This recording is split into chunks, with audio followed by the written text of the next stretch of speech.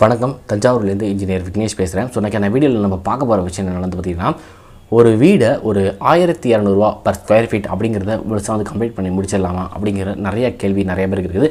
இன்றைக்கி ஃபேஸ்புக் இந்த மாதிரியான விஷயங்கள் எல்லாம் சோஷியல் மீடியாலாம் ஓப்பன் பண்ணி பார்த்தோன்னா ஒரு கான்ட்ராக்டர்ஸ் இல்லைன்னா வந்து பார்த்திங்கன்னா ஒரு இன்னும் நிறைய பேர் இன்ஜினியர்ஸ்லாம் என்ன பண்ணுறாங்கன்னு வந்து பார்த்திங்கன்னா, ஒரு வீட்டை வந்து பார்த்திங்கன்னா 1200 பர் ஸ்கொயர் ஃபீட்டுக்கு நாங்கள் வந்து கம்ப்ளீட் பண்ணி கொடுத்துருவோம் அப்படிங்கிற மாதிரி சொல்கிறாங்க.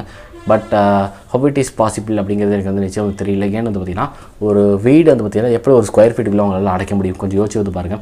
ஏன்னா இந்த இடத்துல ஒரு செவர் இருக்குது, இந்த இடத்துல பார்த்திங்கன்னா ஃபுல்லாக பிளைனாக தான் இருக்குது. அப்போ இந்த இடத்துல பிளைனுக்கும் 1200 அப்படிங்கிறது கரெக்டாக வந்து இந்த ரேட் வந்து தகுந்து போகுமா அப்படிங்கிறத கொஞ்சம் திங்க் பண்ணி வந்து பார்த்துக்கோங்க. ஏன்னா வீடு கட்டுற எல்லாருமே வந்து பார்த்திங்கன்னா கொஞ்சம் திங்க் பண்ண வேண்டிய ஒரு விஷயங்க. என்ன வந்து பார்த்திங்கன்னா, நிறைய பேர் வந்து பார்த்திங்கன்னா எடுத்த ஒரு கிளைண்ட்டாக இருந்தாலும் சரி, யாராக இருந்தாலும் சரிங்க, வீடு கட்ட போகிறாங்களா, உடனே ஒரு இன்ஜினியர்கிட்ட ஃபோன் பண்ணாங்கன்னா எடுத்தோடனே, சார் நீங்கள் இந்த ஒரு பில்டிங்னா ஒரு ஸ்கொயர் ஃபீட் வந்து எவ்வளோ பண்ணுவீங்க அப்படிங்கிற மாதிரி ஒரு விஷயத்தை வந்து கேட்குறாங்க. எங்ககிட்ட கேட்ட நிறைய பேர் வந்து பார்த்திங்கன்னா ஒரு விஷயத்தை தான் கேட்குறாங்க. என்னென்னு பார்த்திங்கன்னா, நீங்கள் ஒரு ஸ்கொயர் ஃபீட்டுக்கு வந்து எவ்வளோ பண்ணுவீங்க அப்படிங்கிற மாதிரி கேட்குறாங்க. எங்களுக்கு வேறு வழி இல்லையா? ஸோ வந்து அவங்க எஸ்டிமேட் சொன்னாலும் அவங்களுக்கு வந்து புரிய மாட்டேங்குது. அந்த பார்த்திங்கன்னா, இல்லை சார் இப்படிலாம் வந்து பேசக்கூடாது, நீங்கள் உங்களோட தேவைகளை சொல்லுங்கள், அந்த தேவைகளை வச்சு நாங்கள் வந்து எங்களோட அமௌண்ட் வந்து நாங்கள் வந்து ஃபிக்ஸ் பண்ணி சொல்கிறோம். இதில் உங்களுக்கான விஷயங்கள் என்னென்ன குறைக்கணும்னு நினைக்கிறீங்களோ அதை வந்து குறைச்சி சொல்லி எங்கள்கிட்ட வந்து பேசுனீங்கன்னா எங்களுக்கு நல்லா கரெக்டான ரேட் வந்து சொல்ல முடியும் உங்களுக்கு. அதுக்கப்புறம் நீங்கள் வேணால் ஒரு ஸ்கொயர் ஃபீட்டு வச்சு பார்த்துக்குவோம் இவ்வளோ ரேட் வரும் அப்படிங்கிறத. அதை நிறைய பேர் வந்து பார்த்திங்கன்னா ஏற்றுக்க மாட்டாங்க. மிகப்பெரிய ஒரு விஷயமாக எனக்கு வந்து இருக்குது. ஏன்னா ஒரு பில்டிங்கை வந்து ஒரு ஸ்கொயர் ஃபீட்டில் தான் பண்ணணும் அப்படிங்கிற மிகப்பெரிய விஷயமாக எல்லாரும் நினச்சிக்கிட்டு இருக்காங்க. ஏன்னா அவங்களுக்கு வந்து ஒரு பேங்க் லோன் வாங்குறதுனாலும் சரி, அவங்க ஒரு ஸ்கொயர் ஃபீட்டுக்கு அப்படிங்கிற ஒரு அமௌண்ட்லாம் வந்து ஒரு எஸ்டிமேட் மாதிரி போட்டு அவங்க ரெடி பண்ணி வச்சுக்கிட்டு அதை பேங்க்கு வந்து கொடுத்து லோன் வாங்கலாம் அப்படிங்கிற மாதிரி நிறைய பேர் நினச்சிக்கிட்டு இருக்காங்க. ஸோ அது மிகப்பெரிய தவறு. கொஞ்சம் வந்து நீங்கள் வந்து திங்க் பண்ணிக்கோங்க.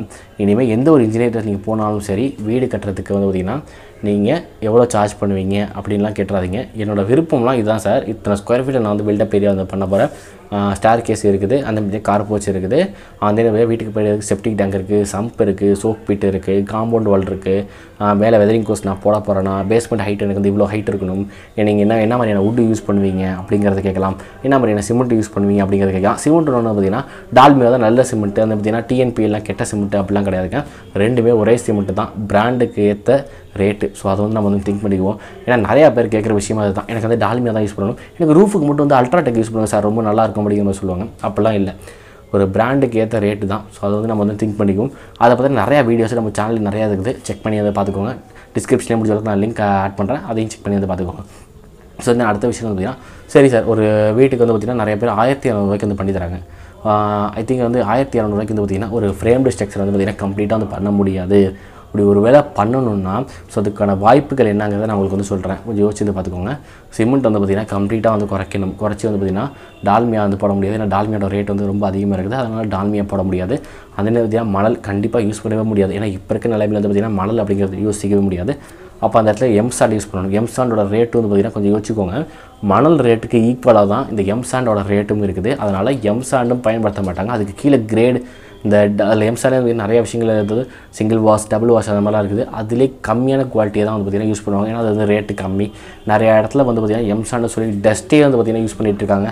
ஸோ அதெல்லாம் வந்து அனலைஸ் பண்ணும்போது ரொம்பவே வந்து கஷ்டமாக இருக்கும். ஏன்னு வந்து பார்த்திங்கன்னா நிறைய பேர் வந்து ரேட்டு கம்மி பண்ணி எல்லாத்துக்கும் கொடுக்கணும், அவங்களுக்கு வேலை கிடைக்கணும் அப்படிங்கிறதுக்காக நிறைய விஷயத்தை வந்து பண்ணிகிட்டு இருக்காங்க. இந்த டஸ்ட் அந்த மாதிரியான விஷயங்கள் வந்து யூஸ் பண்ணுறாங்க.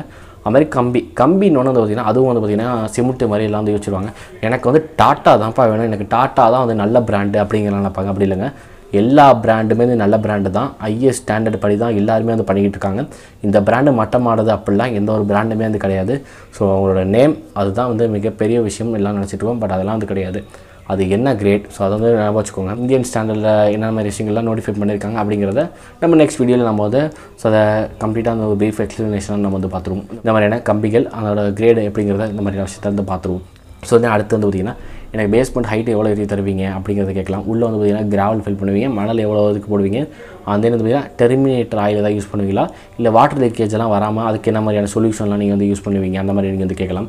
அந்த தென் வந்து பார்த்திங்கன்னா என்ன மாதிரியான ரேஷியோவில் பண்ணுவீங்க, என்ன மாதிரியான கிரேடில் பண்ணுவீங்க, ஸ்ட்ரக்சரல் ட்ராயிங் வச்சு பண்ணுவீங்களா, வீட்டுக்கு எலிவேஷன் ஏதாச்சும் பண்ணி கொடுப்பீங்களா, இல்லை எக்ஸ்ட்ரா எலிவேஷன் வந்து எங்களுக்கு ஏதாவது வேரியேஷன் மாதிரி போடுவீங்களா அப்படிங்கிற மாதிரி கேட்கலாம். அதே பார்த்திங்கன்னா லாஃப்ட் வந்து பார்த்திங்கன்னா சிங்கிள் லாஃப்ட் வந்து நீங்கள் வந்து கொடுப்பீங்களா, இல்லை டபுள் லாஃப்ட் கொடுப்பீங்களா அப்படிங்கிறது கேட்கலாம். ஏதாச்சும் லோ ரூஃப் ஏதாச்சும் வந்து கொடுப்பீங்களா, பாத்ரூம் மேலே அப்படி கேட்கலாம். பூஜா ரூம் ஏதாச்சும் இருக்குமா அப்படிங்கிற விஷயத்தை வந்து கேட்கலாம். என்னென்ன மாதிரியான எனக்கு வந்து பாயிண்ட்ஸ் கொடுப்பீங்க, ஒயர் என்ன மாதிரி மெட்டீரியல் கொடுப்பீங்க, ப்ளம்பிங் மெட்டீரியல் என்னென்ன கொடுப்பீங்க அப்படிங்கிற மாதிரிலாம் கேட்கலாம். இதெல்லாம் நல்ல விஷயம் தாங்க. ஸோ அதை வந்து நான் வந்து தப்புன்னு சொல்லிட மாட்டேன். இதெல்லாம் ப்ரீஃபாக நீங்கள் வந்து தெரிஞ்சுக்கணும். ஏன்னா ஒரு இன்ஜினியர்கிட்ட நீங்கள் பேச போகும்போது இந்த மாதிரியான விஷயங்கள் நீங்கள் வந்து பேசிக்கலாம். அந்த இன்ஜினியர் உங்களுக்கு வந்து முடிஞ்ச அளவுக்கு விளக்கத்தை கொடுப்பாங்க.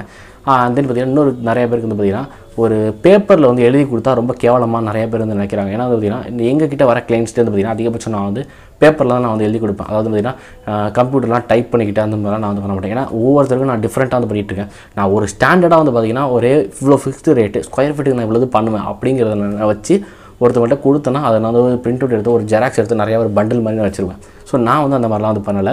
நாங்கள் எப்படி பண்ணிகிட்டு இருக்கோம்னு பார்த்திங்கன்னா ஒவ்வொரு கிளைண்ட்டோட விருப்பத்தை கேட்டு ஸோ அவங்க என்னென்ன விஷயங்கள் சொல்கிறாங்க அதை ஏற்று தான் வந்து நம்ம வந்து ஒரு பில்டிங் ரேட் வந்து ஃபிக்ஸ் பண்ணுறோம். ஃபிக்ஸ் பண்ணி அவங்கள்ட்ட அந்த ரேட்டை வந்து சொல்கிறோம். பட் ஆனால் அதை வந்து என்ன பண்ணுறாங்கன்னா நாங்கள் பேப்பரில் எழுதி கொடுக்குறோம். ஸோ அது வந்து கேவலம் அப்படிங்கிற மாதிரி நிறையா பேர் வந்து நினைக்கிறாங்க. ஸோ அந்த மாதிரிலாம் நினச்சிடாதீங்க. பிரிண்ட் அவுட் போடுறதுக்கும் இதுக்கும் நிறைய வித்தியாசமே இருக்குது. ஏன்னா பிரிண்ட் அவுட் போகிறவங்க முழுக்க ஒரே ரேட்டு தான் ஃபிக்ஸ் பண்ணியிருப்பாங்க. ஒரு குறிப்பிட்ட ஆண்டுக்கு அந்த ரேட்டை தான் வந்து ஃபாலோ பண்ணுவாங்க. பட் நாங்கள் அப்படி கிடையாது.